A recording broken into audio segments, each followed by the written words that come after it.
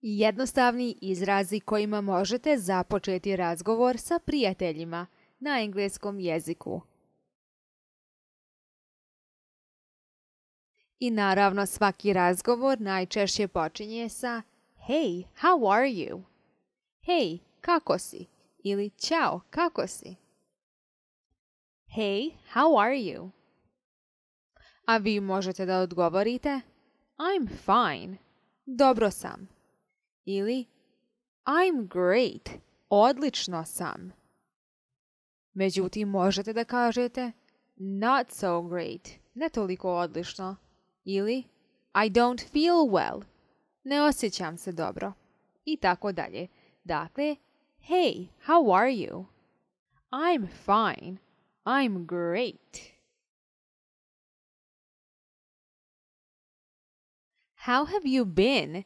I haven't seen you in a while. Kako si? Dugo te nisam vidjela. How have you been? I haven't seen you in a while. Kako si? Dugo te nisam vidjela. Dakle, naravno, ovo možete da kažete osobi sa kojom ste bliski, a tu osobu možda niste vidjeli par sedmica ili mjeseci. I onda, kada je iznenada vidite, možete reći How have you been?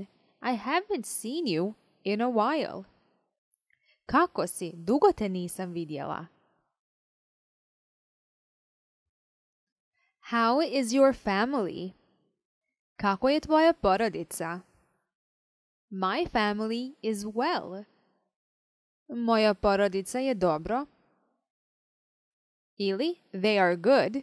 Moja porodica je dobro. Dakle, imaju isto značenje, samo je well malo formalniji oblik, dok se good može da upotrijebi u svakodnevnoj situaciji koja je opuštena. They are doing great. Oni su odlično. Odlično im ide.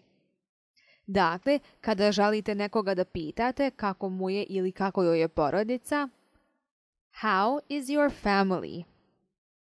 Na taj način se to radi na engleskom jeziku. How is your family?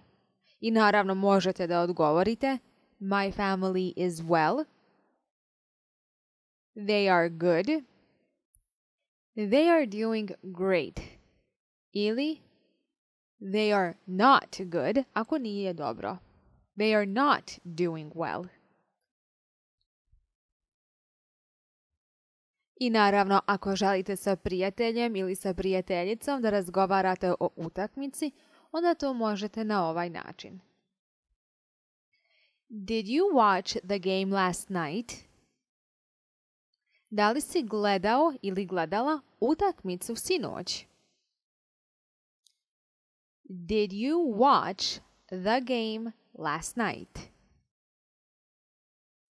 What do you think about it? Šta misliš o njoj? What do you think about it? Dakle, šta misliš o njoj je prijevod zbog toga što je povezano pitanje sa našim prethodnim pitanjem. Did your team win? Da li je tvoja ekipa pobjedila?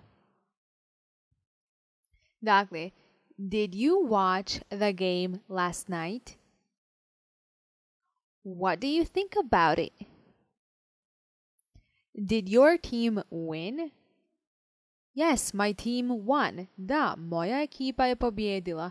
Ili no, my team did not win. Ili what do you think about it? It was fine. Ili it was a great game. Bila je to odlična utakmica. It was fine. Bila je okej.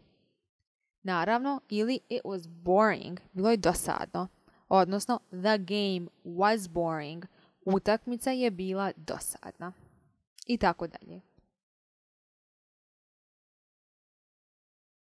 I naravno, ako želite da nekoga pitate šta su radili i da li žele da se druže sa vama, to možete na ovaj način. Dakle, u prenesenom smislu, odnosno, ako želite da saznate da li je osoba slobodna da se druži sa vama, onda možete da upotrijebite sljedeće rečenice. Dakle, what are you doing on Saturday? Šta radiš u subotu? Naravno, može da bude on Sunday, on Monday, on Tuesday, on Wednesday, on Thursday, on Friday. Dakle, bilo koji dan može da bude u pitanju, a rečenica ostaje ista osim dana. Dakle, what are you doing on Saturday? Šta radiš u subotu? We are having a party. You should come. Imaćemo žurku, trebalo bi da dođeš. Dakle, ja osobu pitam šta radi u subotu, dakle ja želim da znam zapravo da li će ta osoba biti slobodna da dođe meni na žurku. Dakle, ove dvije rečenice, pitanje i rečenica, su povezani. What are you doing on Saturday? We are having a party. You should come. Naravno, what are you doing on Saturday? I'm not doing anything. Ne radim ništa.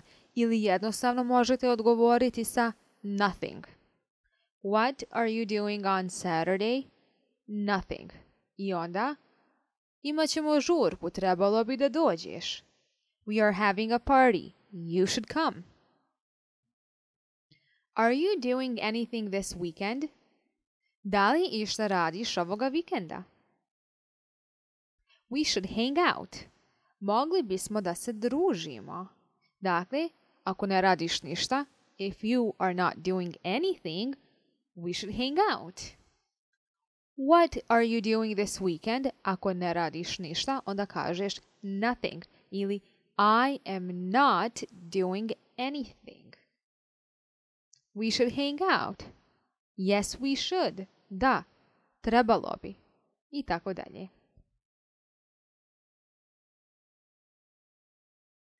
Are you doing anything later?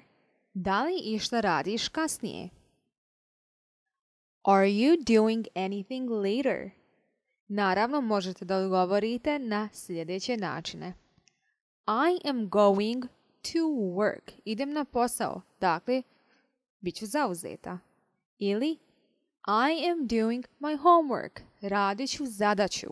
Uglavnom, na ovo pitanje možete da odgovorite sa I am going i navedete mjesto gdje idete ili I am doing, radim i navedete šta radite. Dakle, are you doing anything later? Da li šta radiš kasnije? Vjerovatno želi osoba da zna šta radite da bi se mogli družiti ili otići na kafu.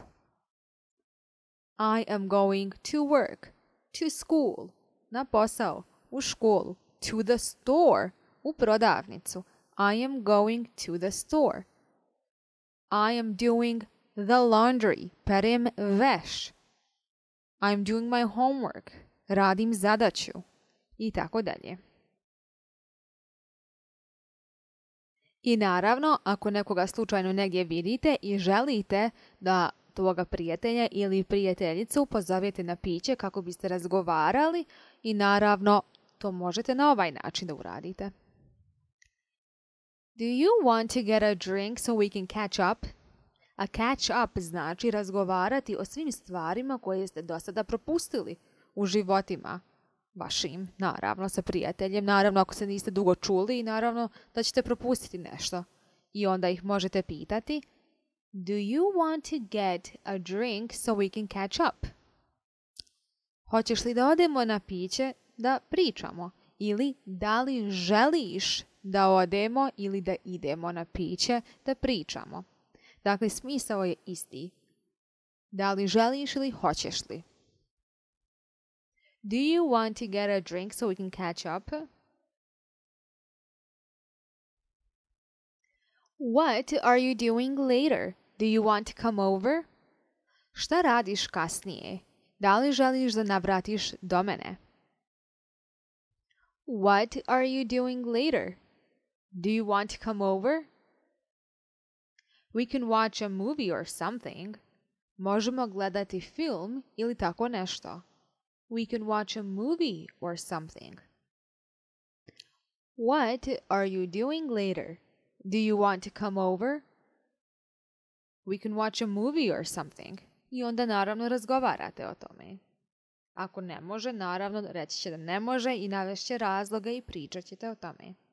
I to je način da započnete neku temu s prijateljem.